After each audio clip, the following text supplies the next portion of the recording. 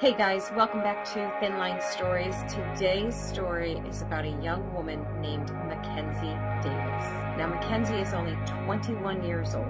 McKenzie's story comes out of Flagler County, Florida. She is a 911 dispatcher. So it's September 6th, 2020.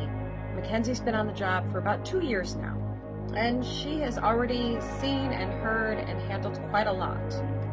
However, on this day, she is going to save not one, but 2 lives in the matter of an hour. So around 3:30 in the afternoon, McKenzie takes a call from a frantic mother. And McKenzie is just like, 911, what's your emergency? Her 6-month-old baby has stopped breathing. Take a listen to the call. My baby is like unresponsive. I get choked up every time I hear it. It's like the 3rd time I've listened to it. Every time it gets me. Whew. Okay, now take a listen to 21-year-old McKenzie and how she handles this.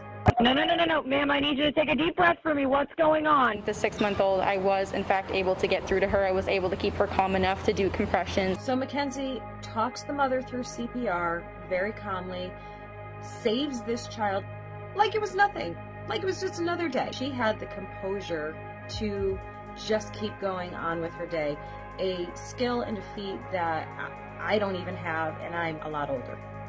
I'm thinking anybody else would need to call it a day after that. I would need to just go in a corner and like suck my thumb, or at least drink a big huge bottle of wine. But not McKenzie. McKenzie keeps going, keeps working and taking calls.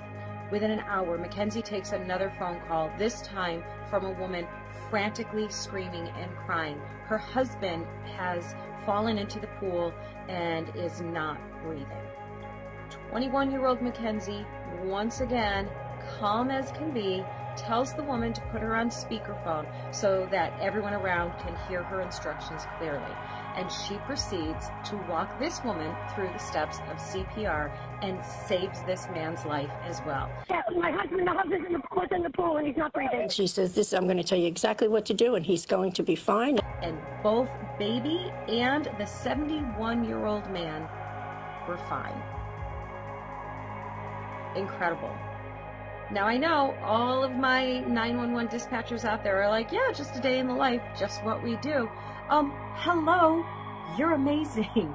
You are incredible and you are a hero. So thank you so much for what you do.